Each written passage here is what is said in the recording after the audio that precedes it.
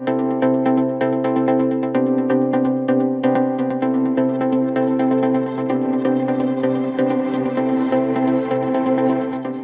worst Democrat in our lives was Jimmy Carter. Okay. You know what? Look, because I have to hear why. I'm going to have to hear why, because that's my least offensive president. I might be able to jump in there with you. Go for it. Then you're too young to know. Okay. I am not. I know we've been through this before. You are. Okay. Look, Peter before said very effectively one word, and that word was austerity.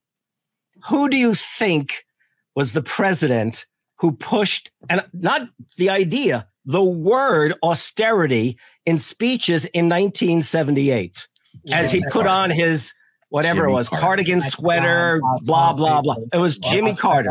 You goddamn right. And then he brought Volcker into the Federal Reserve, knowing that Volcker would, well, first, let's be clear. Carter turned his back on the labor movement in 78, the environmental movement in 78, and the consumer movement of Ralph Nader.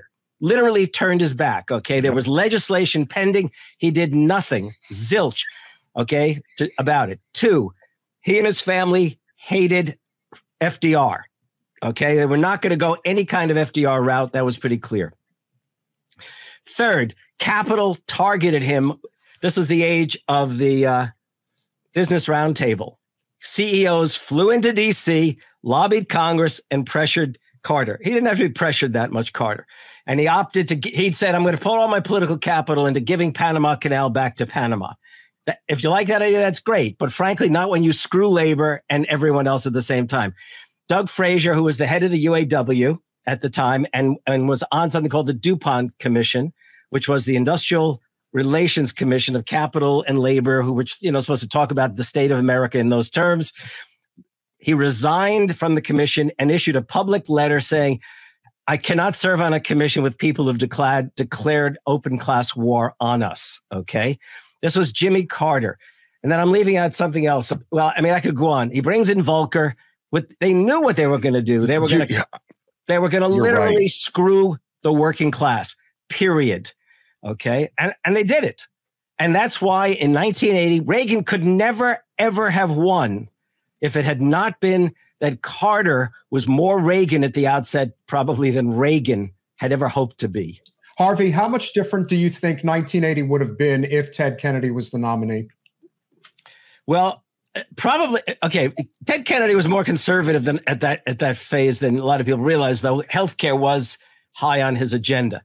But the key thing is, I think you've asked a good question. And I do think that if Kennedy had beaten Carter, I think they would have gone after Kennedy on moral grounds, period. Yeah, but that doesn't mean that he couldn't have beaten Reagan. Look, people always said, well, who voted for Reagan? Look, the older folks voted for Reagan. Well, actually, it's not the case. Millions of people just stayed home in 1980. I mean, if you're a union member, you're a worker, and you see what the Democrats have done, right? Then you're either going to be so angry you're going to vote for Reagan, or more likely you're going to stay home. And I want to give a figure, and I could be wrong on this. I read somewhere it was like 10 million working people stayed home in that year. I don't quote me on that. It's just Steve, you had something you wanted to add about Carter. Well, yeah, I just want to tip my hat to him because I despise Joe Biden, and I'm living through the Biden experience now. So it's a little bit more like the hot stove, I know. But you're exactly right, though. I mean, all the history there, Volcker is Carter, all of that stuff, that whole experience is all Jimmy Carter. He's a much better ex-president than a president. I'll leave it at that. He builds some good homes. We'll leave it at that. I mean, seriously, you can't knock his post, but he was a horrible president. And it's just hard to remember that because Reagan did so much damage. And you see Democrats, the history of neoliberalism always starts with Ronald Reagan. They never give credit to Jimmy Carter. And Jimmy Carter who started really the deregulation of finance? Who started Absolutely. it? Who started the deregulation of transportation? Jimmy. I mean, no, I stand corrected, man. You are spot on. Thank you. Spot on. That's made my day.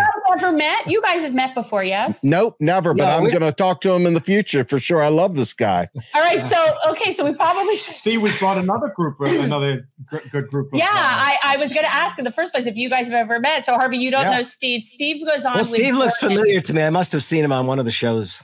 He has a few. He has a few things, and he's been on ours, but he has a few of his own things. And he's also does stuff with Jordan Cheriton's Status Quo channel. Right. Oh, okay. Well, that could easily be one of the.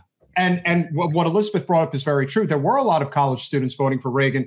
In many ways, the whole Trump phenomenon in 2016 is very parallel to what happened with Reagan winning in 1980. This whole idea, as you just pointed out, Harvey, which I was not actually very well aware of. I knew about Reagan, Democrats for Reagan. I know that was a big thing. But this whole idea of a lot of the labor unions, and I think that. Oh, by the way, the Democrats for Reagan later became Jews for Jesus. that's well, and they make about as much sense, except for now Democrats for Reagan does make sense. Now, by the way, I have not been drinking. I'm so caught off guard, and I didn't prepare since I didn't know. I thought I was going to talk about something else. I'm just stream of consciousness right now. No, let me throw a stream of consciousness thing out there that I know Jen will enjoy real quick, and you might as well. I just found out that in the state of Pennsylvania, the actual medical marijuana law does not allow you to put flame to flower. It must be vaporized. In what world does that? It literally is illegal. You got medical marijuana, but if you're caught smoking it in a bowl or in a bong, it's illegal. It's fine if you vaporize it, but otherwise it's illegal. You could, I kid you not. And from what I understand, when you go to your dispensary in Pennsylvania, you still can get a DWI if your bag, even sealed and then whatever, is within arm's distance of you. It must be beyond arm's distance or you will get a DWI. Anyway, I'm sorry, just an absurd. That's funny when you say all that because Wisconsin, there's just no legal grass. But it's someone, I mean, we live close enough to Michigan. There's billboards, closer than you think. You know what? Everywhere I live in my life, there's legal grass. It might not be legal for all, but it's legal for where it needs to be legal. For one. You know what I mean? for me. And I will say the idea that you can't light flowers. You're a law unto yourself. I like that. I am an island unto myself. No, I just that's privilege. That's privilege. Oh, well, sorry. Yeah, right. It is what it is. Like that, I feel like I've always been comfortable doing that, even though it's not legal. It's privilege. It's disgusting, but it is true. But like there very well could be a law like that. Like that makes sense. And I'll tell you why. Like I'm sitting here thinking, why would they care if you light flower versus if you vape? Like, why would they care? It's more money if you vape, because if you vape, a lot of people, instead of grinding, what they'll do is they'll just buy the cartridges, which are inherently more product, more produced, more money. And also the vaping apparatus, you have to spend money to vape. Like if you just have flour, all you need is rolling papers, right? Like it's not as profitable of an industry. That would be my guess, because it sure as hell is not that they're concerned about your health. Because by the way, actually vaping is considered worse health-wise in terms of marijuana than just smoking it. So it's weird. I'm just saying, so they don't care about your health. No, and again, what they care about is profit. Ultimately, we have a for-profit prison industrial complex, and that's why you punish people for smoking cannabis, which gets you away from prescription drugs, which is how Big Pharma makes their killing. Thanks for watching. If you want to support our mission to transform politics into service, please like this video, subscribe, follow us on social media, and consider joining our Patreon, where you'll get early access to our interviews as well as other exclusive content. Links are in the description. Peace out.